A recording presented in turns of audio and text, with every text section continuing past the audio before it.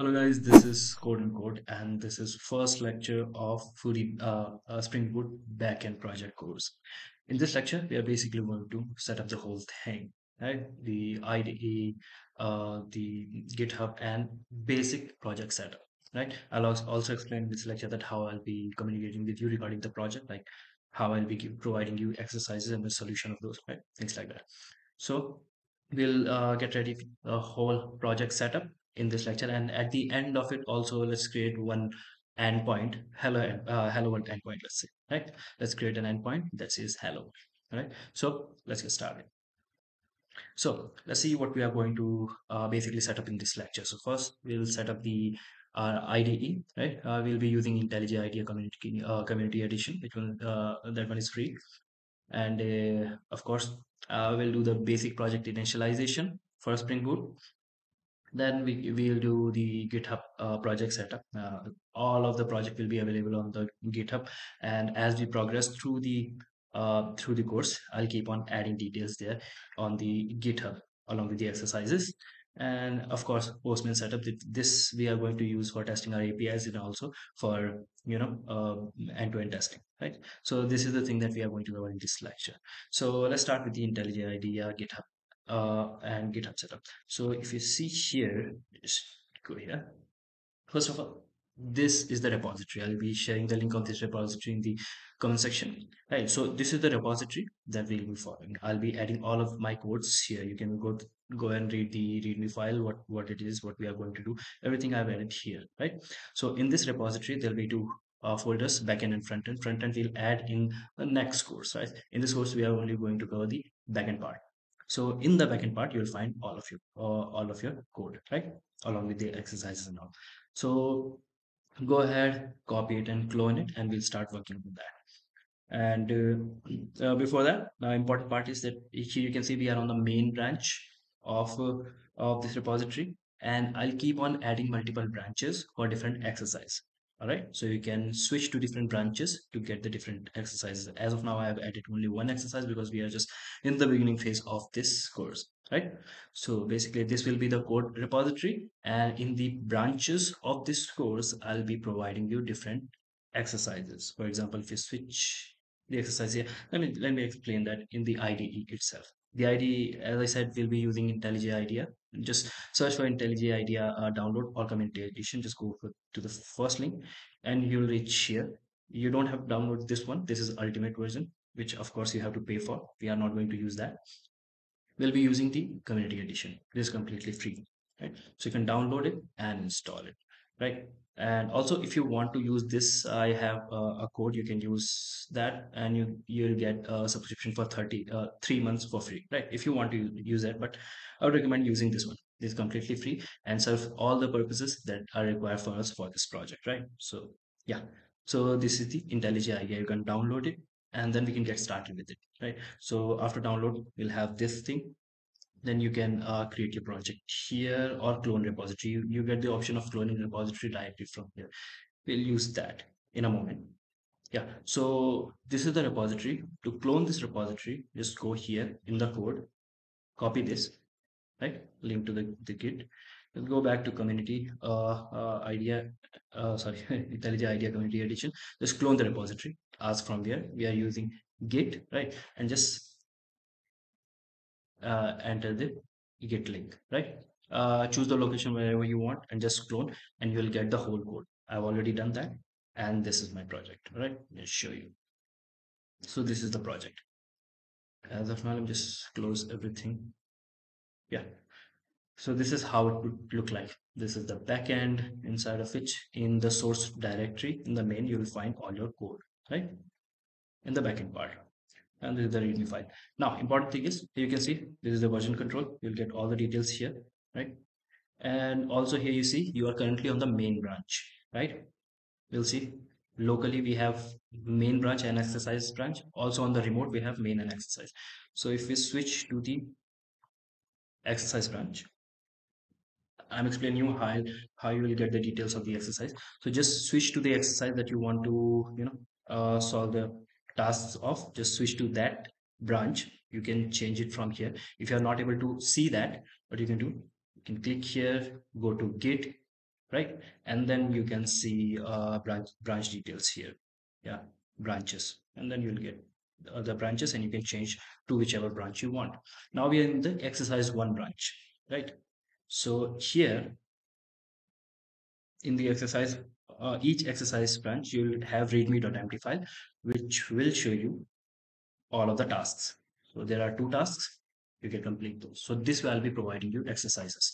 For each exercise, you can simply go to that branch of that exercise, and in the readme.md file, you'll find the exercises. Right? Once you get the exercise, you can go ahead and solve this problem. You don't have to actually make changes and, of course, push the changes back. You don't have to do that. Just change it and see if it works. Along with the readme.md file, I'll also provide solution.md file, which will provide you the solution of that exercise. All right, let's get back to the main branch. Uh, yeah, main branch back. We are in the main branch. All right. So this is the IntelliJ idea that we'll be using, right? ID. And after that, ID is done. Project setup I've already explained. GitHub, yeah, explained already. And then Postman. Simple, just as we did for that. Yeah, just search for Postman download, and you will get to this link where you can actually download Postman, right? Once you have it, this is how it looks like. If not, just go to home. Okay, this is how it looks like. And after that, you can go to a workspace. You can create a new workspace here. I have already created. I'll rename it later. So just go to the workspace, and here you can create a collection of REST API calls, right?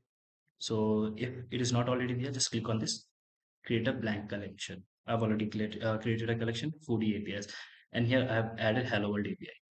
Once you have that, you'll get this kind of window. You can name it what the API you want to name. I have named it one.hello world. Usually, I add numbering also with my APIs 1, 2, 3, 4, right? So hello world, this is the first one, and then you can choose what method you are using: get method, post, put, patch, delete, so on and so forth. Here you can provide the URL. There's so many more things that you can add. We'll talk about them later. So this is your Postman. This will be the tool that we'll be using for REST APIs, uh, and also for end-to-end testing.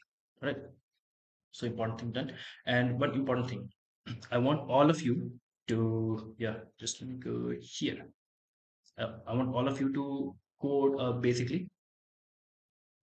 clone this repository, right? And because I have already done the project setup, so you will get the Spring Boot project inside here, but inside the backend part, right? This is my Spring Boot project. But if you want to initialize the Spring Boot project yourself, let me explain that. I can do that too. Just go to spring.io, start.spring.io. Okay, just go there. Here you can initialize your project. It will generate a zip file, and then you can unzip that and just import the same project into the IntelliJ IDEA, and you'll get it. For example, I'm going to use Maven build tool, and then Java language, of course. I'm using 3.4.3, which is the stable version. All of these are snapshots, and here you can define the group. I call it code and code. The artifact name of foodie.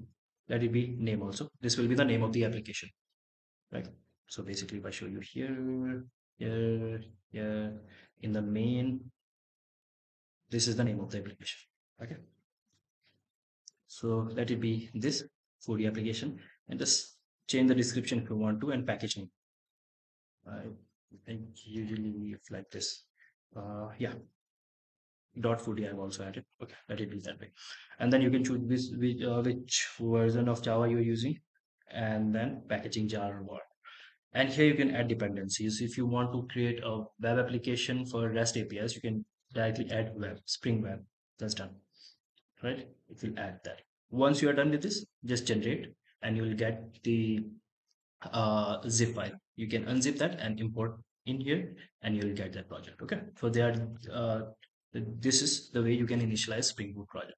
So we are done with the project initialization. We have also talked about getting started with IntelliJ IDEA and Postman, right? So we are done with that. As I said, let's create a REST endpoint using this project, huh? And let's also test it in Postman. One of the most important part why Spring Boot is so famous, because how easily it allows you to do things. For example, I want to add a REST endpoint, right? Slash hello, let's say, which prints hello world. So easy to do that. Just add a new class. Let's call it controller. And as this is a controller, right? As this is a controller, you can add it REST controller. Why REST controller? I'll explain everything in the lecture, right? In the upcoming lecture, we are only going to create a simple hello world application, right? So this tells the Spring Boot that this is a REST controller, right? And inside the REST controller, you define your endpoints. For example, let's say at the rate get mapping. So get mapping is used to define endpoint which you can access using the get method, right? I can define the endpoint, let's say hello. Okay. And here you can define a function which returns a string hello and return hello world. Okay. So I've defined a function which returns hello world. I have annotated it with get mapping to let the controller know, let the Spring application know that this mapping slash hello. Remember, the base address is localhost colon 8080. Right? Default port number is 8080. You can change the port number. I'll explain that later.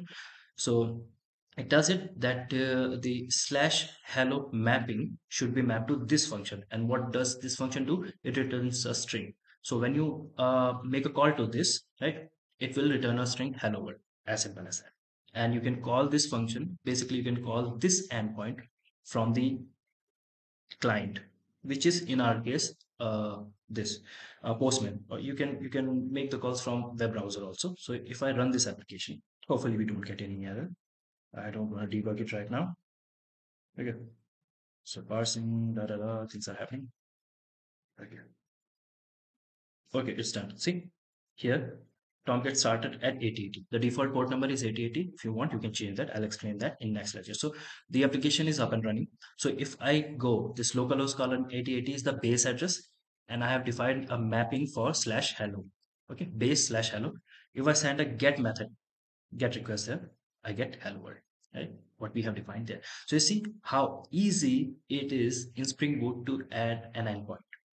All of the things that I've used here, I'll explain that in the next lecture, because all of these require great details, right? So like REST controller, get mapping, everything, I'll explain that in the next lecture, right? So this is it. How you can set up your project, right? For a backend project that we have. This is so this is it for this lecture. Thank you guys for watching. Until the next video drops, keep coding. Thank you.